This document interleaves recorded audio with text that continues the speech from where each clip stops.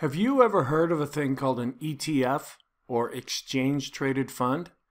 And you're wondering, what's all the fuss about? If you have questions about that, I have some answers for you.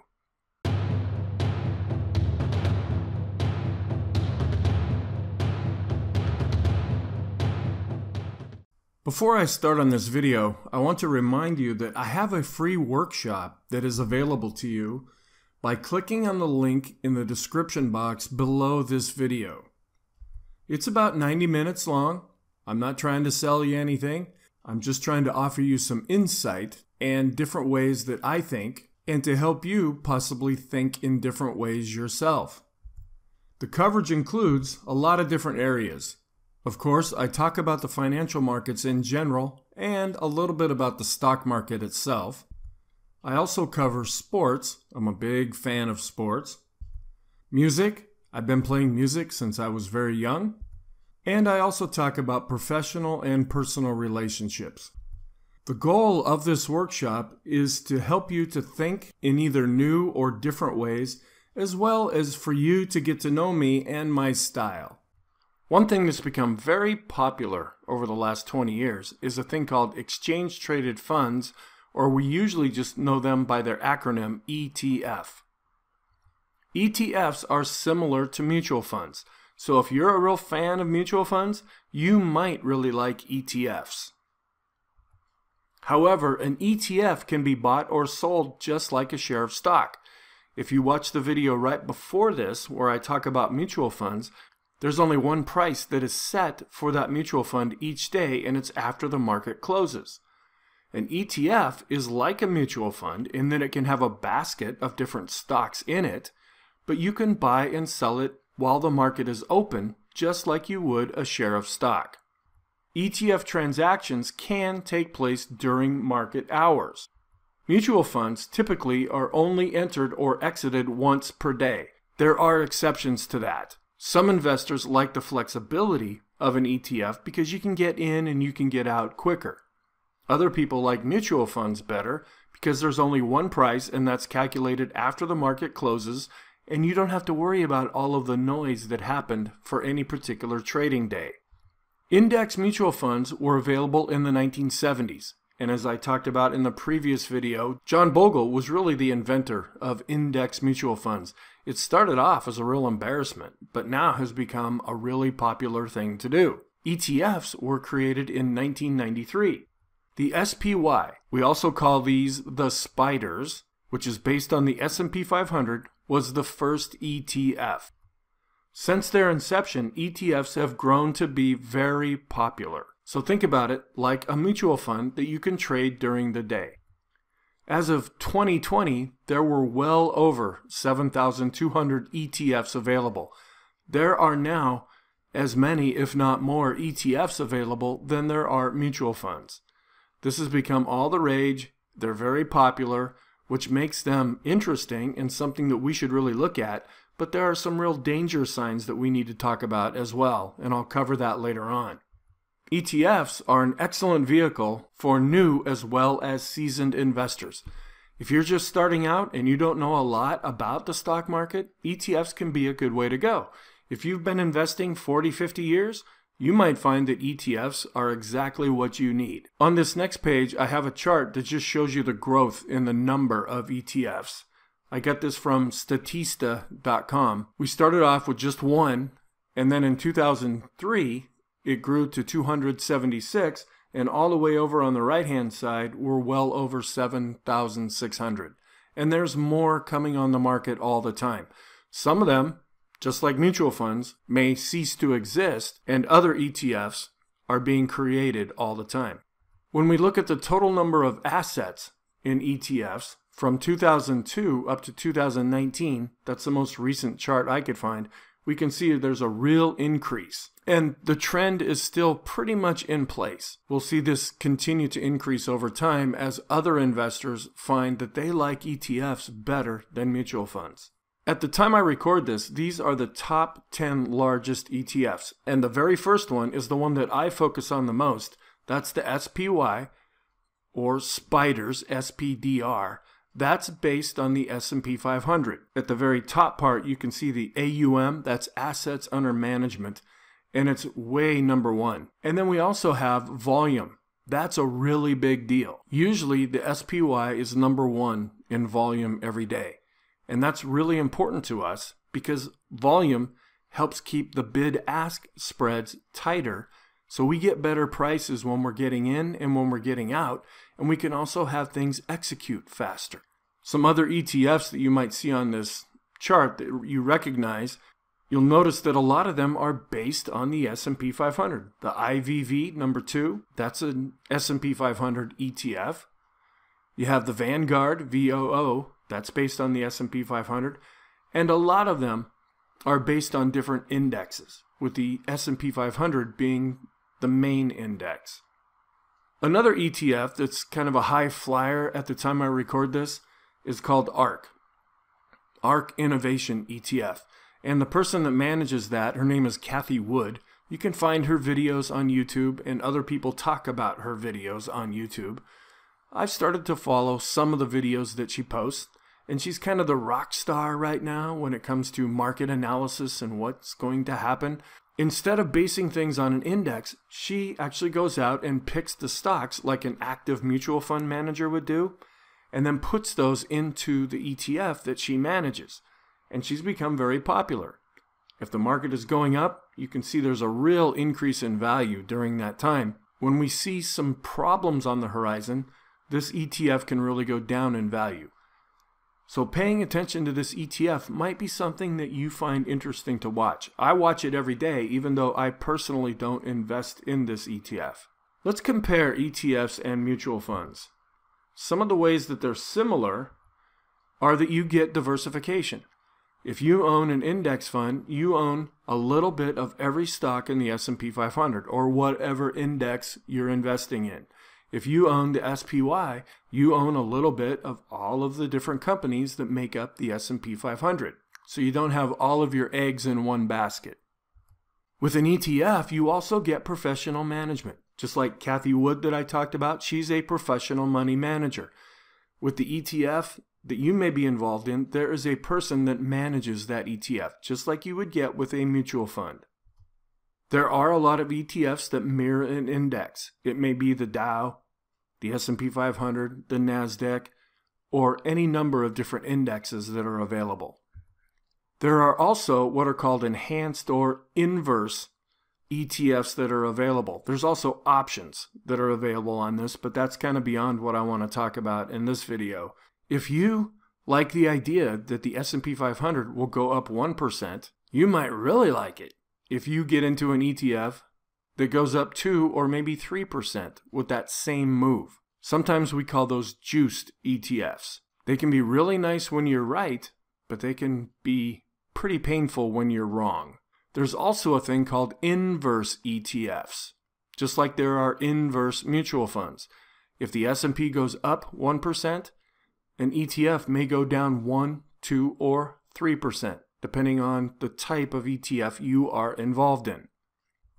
ETFs can be used in an IRA, but please double check this with your financial professional. Different retirement accounts will have different rules that you have to follow. Typically, what I've found is that these can be used in an IRA or a Roth IRA. Some of the differences between ETFs and mutual funds are that ETFs have a larger selection of indexes than index mutual funds. It's easier to manage these things like a share of stock than it is to manage them like a mutual fund. And they're all the rage right now, so you're hearing a lot about them. There are websites out there that are dedicated to just talking about ETFs.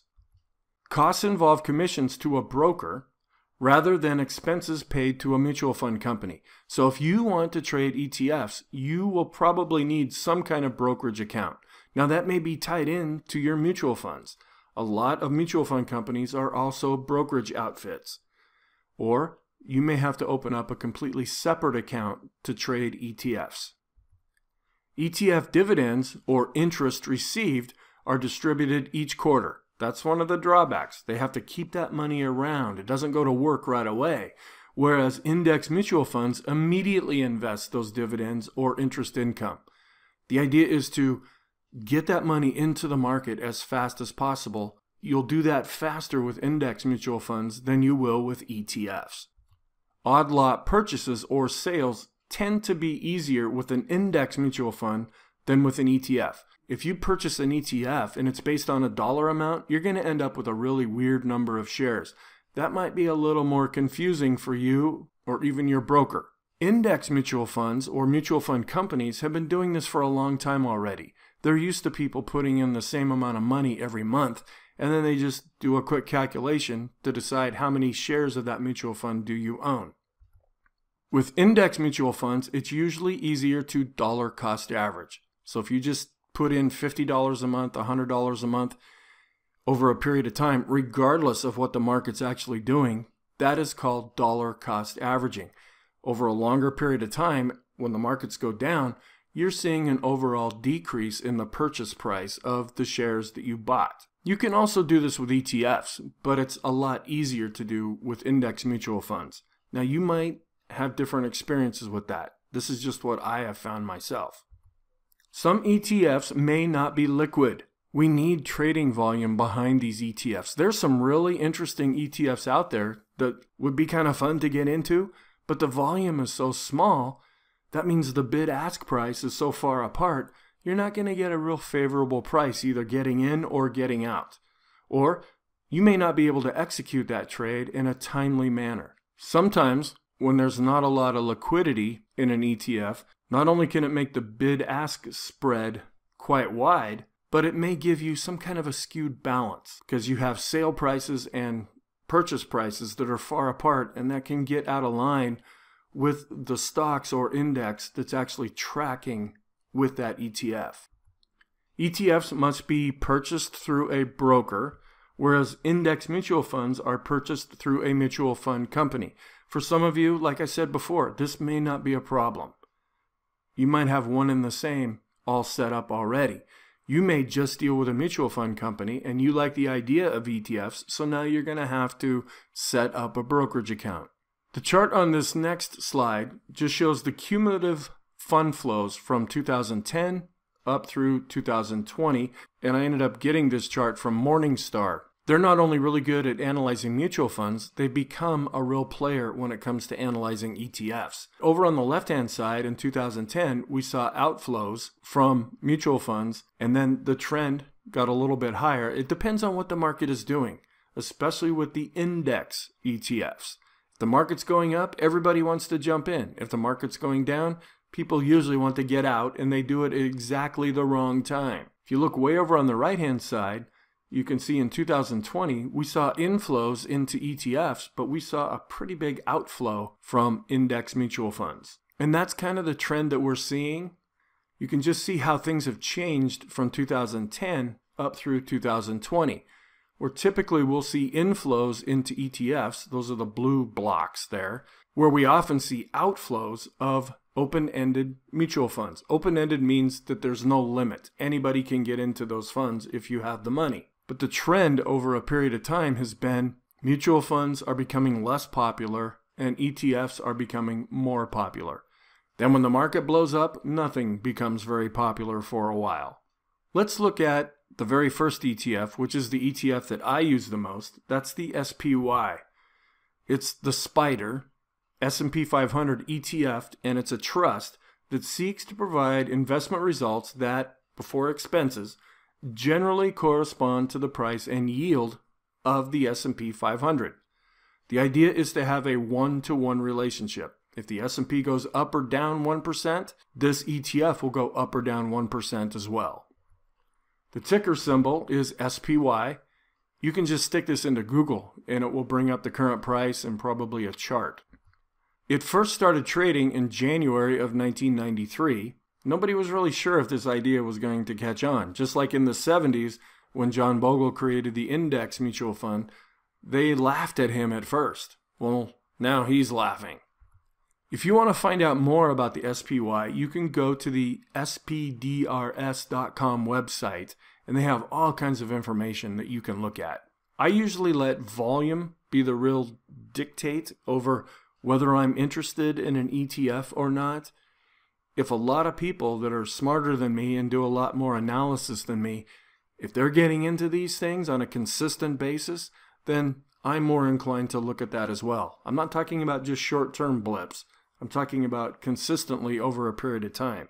Here is a chart of the SPY going all the way back to when it was first introduced. We can see here that if you put a chart of the S&P 500 right here with it, they will pretty much go hand in hand with each other. It's seen a massive increase in daily volume since 1993, and at the time I prepared this chart at the end of March 2021, the average daily volume is about 112 million shares per day. Most of the time it comes in number one as the most traded vehicle in existence in the stock market. On the bottom, you can just see how volume has really increased. Some of the big players will use ETFs for hedging. So we might get some false signals. They get into an ETF and we go, oh, they're buying. More people are buying.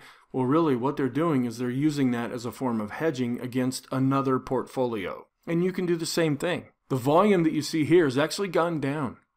There's other vehicles at the time I record this that have been really popular, and the market's going through a lot of gyrations and different changes. And so other ETFs are kind of stepping up and having more daily volume. But typically over a long period of time, the SPY will always be number one. This just shows that. In the many times that I have taught this particular section of the class, the SPY is usually always a distant number one. Lately, we have the QQQs, which is a short ETF. That means that it goes up in value if the NASDAQ 100 goes down. That has seen a lot of volume as we're seeing tech stocks really get pushed around. And then we have a thing called the VIX, which is the fear gauge. And since it moves, people want to trade or bet on the direction of the fear gauge. There's an ETF attached to that, and sometimes lately that has become very popular as well. What are some different alternatives that you have with the SPY? The SPY is not the only game in town. Although it tries to track the S&P 500 on a one-to-one relationship. There are some enhanced SPYs, and always follow the volume with these. There's more than one of these kinds of ETFs that I'm going to talk about. I'm just listing the ones that I think tend to have the greatest volume. That is a real deciding factor in how I do analysis. If nobody's getting into something and it's not very popular, you might get trapped into that investment, and I don't want to have that happen. There is an ETF by ProShares Ultra, and it's based on the S&P 500, and it goes 2 times. So if the S&P goes up 1%, this ETF is designed to go up 2%, and the symbol is SSO. One that's a little more popular, because we have some real risk takers out there, and you can get as crazy with this as you want to, is the ProShares Ultra Pro S&P 500 3 times ETF. So if the S&P goes up 1%, this ETF will go up 3%, but please remember the inverse is also true. You can see some pretty hefty losses pretty quickly if you're really into these ETFs. There are also inverse ETFs, and again, follow the volume. Use those ETFs that have the greatest amount of average volume over a 30, 60, or 90-day period of time. There's something called the ProShares. This ETF is designed so that if the S&P goes down 1%, this ETF will go up 1%. So this gives us the ability to get into an ETF. We're not short selling, but we can still take advantage of downward movement by using these ETFs. Not to be outdone, there is a 2 times ETF as well as a 3 times ETF. And a lot of the real risk takers, a lot of the people that like a lot of excitement in the market, they tend to be flocking more towards the 3 times ETFs, both to the upside and to the downside. A second 3 times bear market ETF, which means we're going down, is the Direction Daily Large Cap Bear. One thing that I want to do is warn you about ETFs. As I do a lot of research and learning about different ETFs that come on the market, I'm noticing some trends. When you have a lot of things coming to the market at the same time, things might get overlooked, and dangers that you didn't know were there may end up being there at some point in the future. There has been such an explosive growth in the number of new ETFs that are available to you. When anything sees growth at almost manic levels, which is kind of what we've seen over the last few years with the growth of ETFs, this can often mean that some sort of a bubble is forming or has already formed. There are people that think we are in some kind of a bubble right now in the stock market, in the bond market, and all over the place. Sometimes when you see a lot of herd mentality going to certain types of investments without really understanding them, that can often mean that we are in a bubble phase and bubbles pop. The SPY and various index ETFs should be just fine. The SPY, the one that I base everything on, that's been around and it stood the test of time. So I'm not as concerned about that. It's these new high flyer ETFs that come on the market. Those are the ones to be careful with and to really do a lot of research on them and maybe even see them over a period of time in different market climates before you put any real money on the line. A warning concerns new ETFs that may seem to appear overnight. The vetting or the testing phase needed to create a new ETF has been decreased, so it's a lot easier to have ETFs come to market now. There are lots of different companies out there, and they make money doing this. So if they can make money with 10 ETFs, they can make even more money with 100 ETFs, and sometimes the quality is just not there. A lack of liquidity, volume, as well as the soundness of the company bringing that new ETF to the market should be examined. If it's a company that just started up and they don't really have a track record, you may decide to do business with them, but make sure you know what you're getting into. We not only need to look at the ETF, we need to look at the company behind the ETF.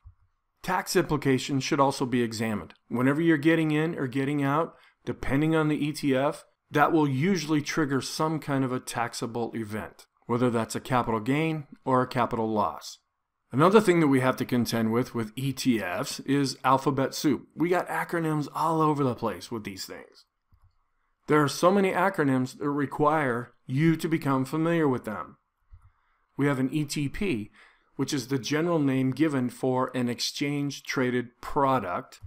The most popular ETPs are ETFs. How's that for throwing acronyms at you? We also have a thing called an ETN, an exchange-traded note. And these are more like bonds. Maybe you don't want to participate directly in the bond market by buying bonds yourself. You can do that through an ETF. Then we have ETVs, exchange-traded vehicles. And these usually have to do with futures contracts, if you deal with those, commodities, sugar, cocoa, orange juice, and different currencies. There are ETFs based on the dollar, based on the euro, based on the Japanese yen. You can play all these different markets using ETFs. So the ETP field is growing rapidly with changes occurring frequently. Investors and traders need to keep informed about new products, opportunities, and strategies. And as I alluded to earlier, there's a lot of really good websites out there. And I'll provide some links to websites that I use. Thank you very much for taking the time to watch this video. I really appreciate that. If desired, please click on the like or dislike button below. Please leave me any comments. That's what I really like, is feedback, either positive or negative. Consider subscribing to this channel and clicking on the bell to be notified when new videos are posted. And I try to post about 3 videos each week. There's also the workshop that I talk about at the beginning of this video. So with that said, thank you very much, and I'll see you in the next video.